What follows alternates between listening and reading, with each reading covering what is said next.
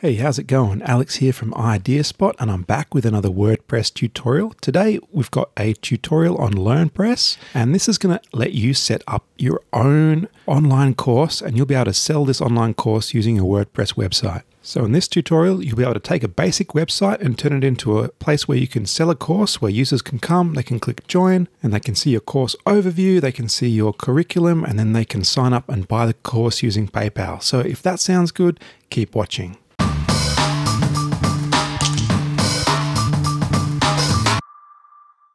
For this LearnPress tutorial, you can use basically any theme you like on your WordPress website.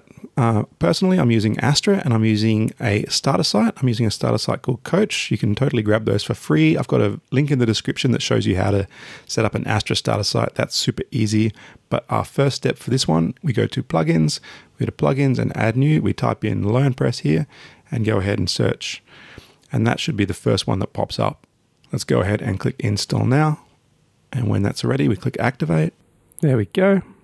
Okay, so as soon as LearnPress is activated, you'll get the setup wizard running.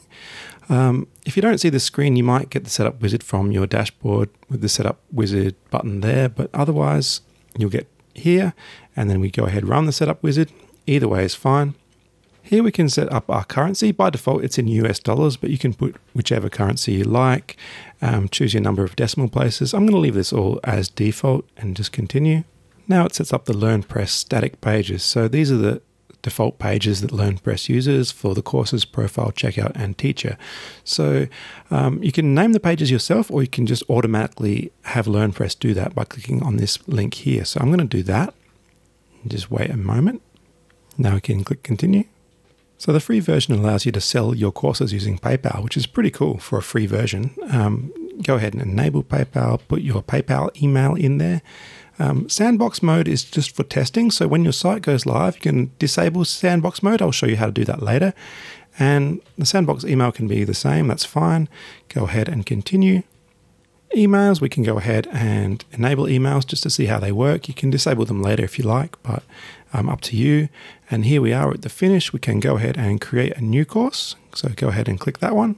So here we are at the create new course screen. So straight away we can close this option about joining the newsletter. There's no need for that.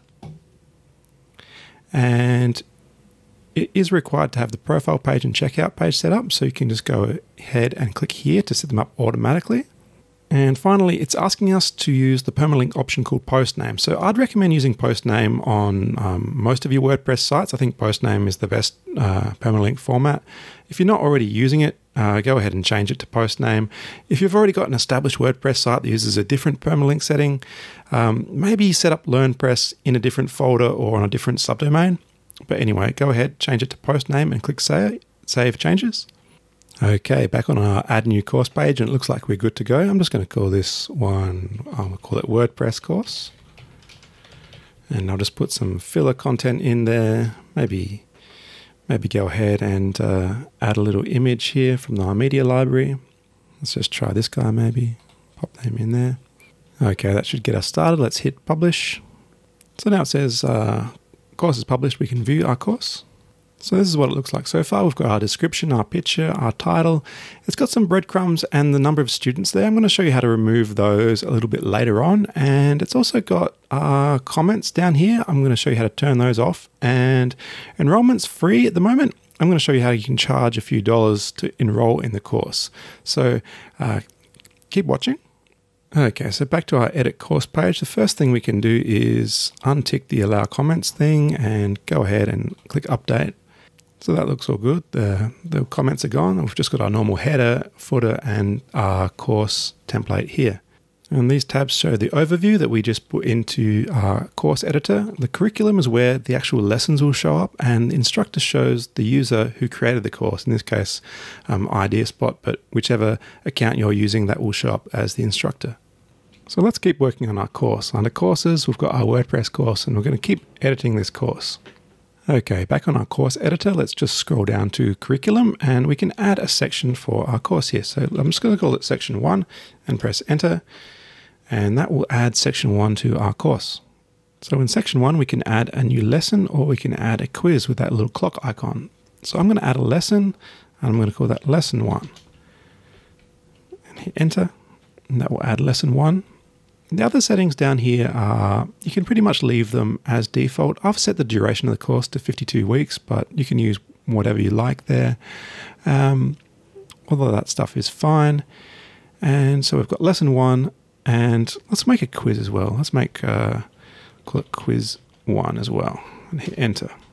So now this is all done. I'm going to go ahead and click update.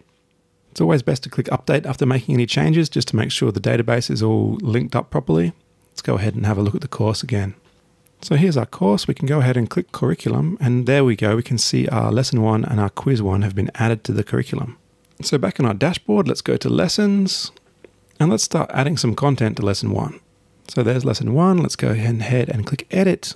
So I'm just going to paste some filler content in there, and the lesson duration can be limited, but if you choose 0, that will disable. You have unlimited time on the lesson. You can allow people to preview the lesson without taking the course. I'd leave that unchecked if you're trying to sell the course and want to leave it hidden so people have to pay before they can see it. And also there's comments here. So let's go ahead and untick the comments. And besides that, that looks all good. So let's go ahead and click update. So now we can view our course. Let's go ahead and click the permalink, open it up in a new tab here, and here we are. It looks quite nice. You've got our content. You can go to the next section or next quiz. You've got your title there, and you've got your sections and quizzes there in the left sidebar. So I really quite like that layout. It's nice and clean, easy to use. I think what we'll go ahead and do now is add the quiz. So let's go back to our dashboard and go to LearnPress, and let's go to quizzes. So here's quiz 1 that we started earlier. So let's go ahead and click edit. So up top here, we can put a little background information for the quiz, or information that you'd like the students to have while they take the quiz. So you can do anything that you do in a normal blog post, text, images, videos, whatever. You can create a question. So let's go ahead and make a new question. Let's call it, is WordPress great? And add as new. So that's question 1. So by default, you can have a true or false question, but we can actually change it to true or false, multiple choice, or single choice. I'm going to choose, say, single choice. So single choice, you can set up several answers and have one correct answer. So single choice is where there's only one correct answer. Multiple choice is where there might be multiple correct answers. So in this case, I'm just going to have single choice.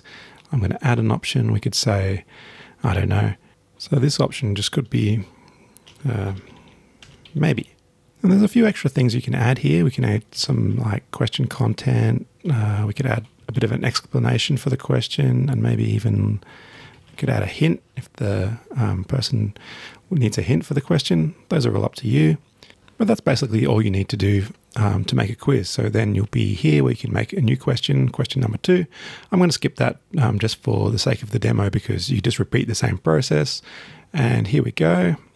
There's a few options. You can use pagination to show the list of questions. You can allow them to review the questions after they're finished, so they can go back, maybe change their answer if they're feeling like they want to change something later. Show correct answers after reviewing. You could leave that on or off. You could give them a set amount of time to do the quiz. I'm going to have unlimited time. You set that to 0, and that gives them unlimited time. You could give them minus points if they get something wrong. You can set the passing grade. I'm going to set that grade to 100, but you can set that to whatever you'd like. And you can allow people to retake the quiz as many times as they like. So I might let them do it 10 times. You could set that as many times as you want, or set it to 0 if you want to not allow them to retake the test. And this will allow you to check the answer if you set that to 1, but I'm just going to set it to 0 so you can't check the answer. And show hint, I might set that to, you can set it to 1 for unlimited hints, or 0 for disabled hints, or you could maybe limit them to say 5 hints per quiz. Up to you. I'm going to just set that to unlimited. So that looks all good. I'm going to go and hit update. So let's look at our quiz. I'm going to open that quiz in a new tab. And here we go. It says we can do it 10 times. The duration is unlimited. Passing grade is 100%, and there's one question. And here's a bit of the background info for the test. So at the moment, our lesson and our quiz are both locked off. So we're going to need to enroll in the course before we can see the content and try the quiz. So let's have a go at doing that. Let's go back to our course page. You can use that link there. Or we can just go back to the course page through the dashboard, either way.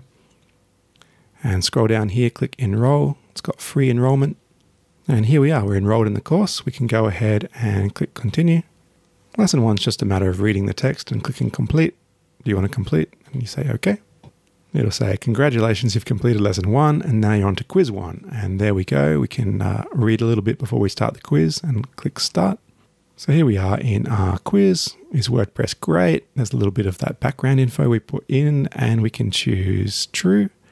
We can choose the hint. Clicking hint will show the hint and the explanation that we put in when we set up the question. And then once you're ready, you go ahead and click complete. Do you want to complete quiz 1? And there we go. And hooray, we got 100% on quiz 1, and it'll show the time we spent and how many right and wrong questions, and we can redo it here. It says we've got plus 10 shots to redo the test if we didn't pass. So there we go. Let's go ahead and click finish. Do you want to finish the course? Okay. And there we go. We've finished our WordPress course. So back here, we can still access our lesson and our quiz, so we can go back to the content if we need, but we can track our progress with this course progress tracker. And that was all really, really simple.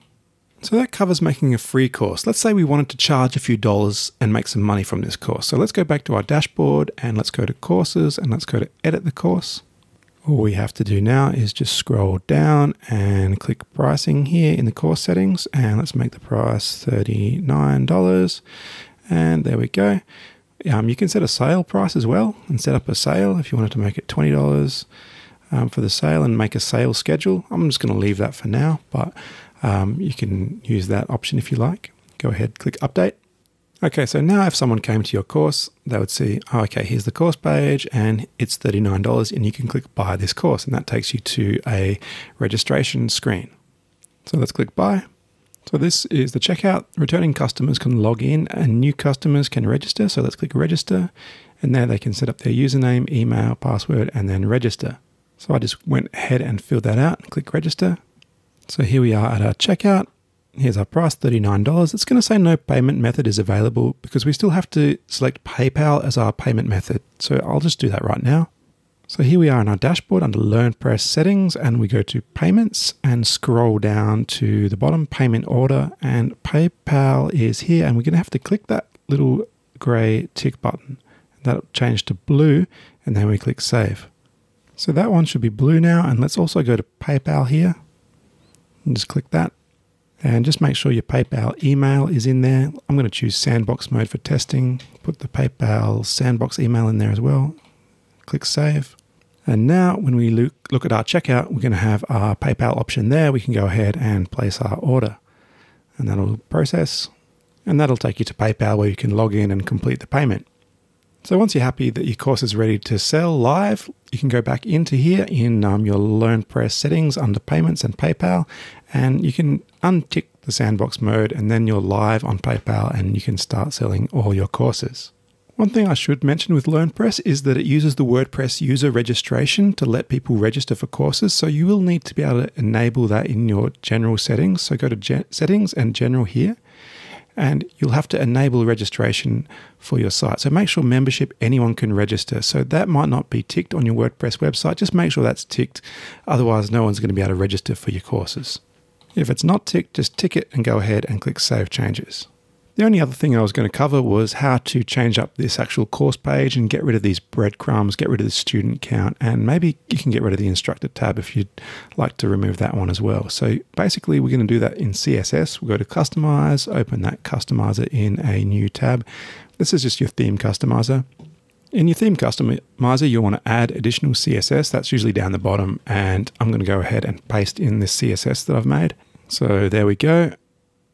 We've got LearnPress breadcrumb display none, course students display none, and course nav tab instructor. So the breadcrumbs are gone, the student count's gone, and the instructor tab is gone. So I'll put this CSS code in the video description below, the YouTube description below. You can just copy that and paste it into your own theme customizer, and you're free to do that yourself.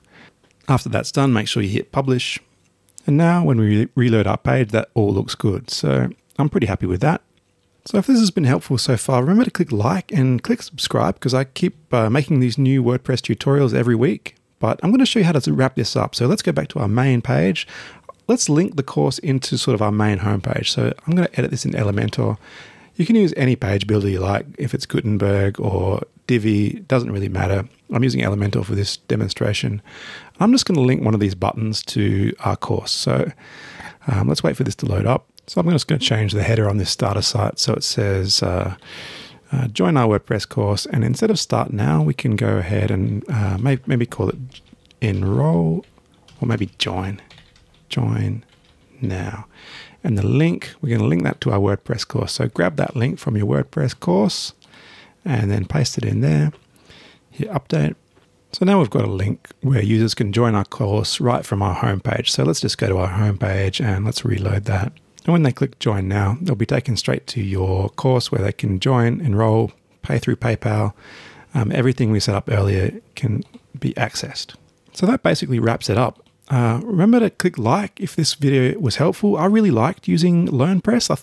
I think for a free plugin, this gives you almost all the features that you would get from some of the premium ones. And this was quite easy to use. It did take a little bit of setup time and a little bit of CSS to get the course page looking how I wanted it to look. But other than that, I have nothing but positive feedback for these guys. I'll also mention that LearnPress is made by these guys at ThinPress. I was using the free version today, but you can get these bundles which add even more features. So I think the obvious one that people might like is WooCommerce. This free one, you could only use PayPal, but WooCommerce, you can set that up exactly how you want with your payment system, and you can have things like content drip. So different parts of the course can be released, say as your semester or your course year evolves. New lessons will come out according to your own schedule. You can have co-instructors, and these are actually lifetime prices as well. So you get updates for life, which is great. A lot of these new plugins, you have to pay for them every single year. I think that was the case with LearnDash, which I covered before, but this is a one-off.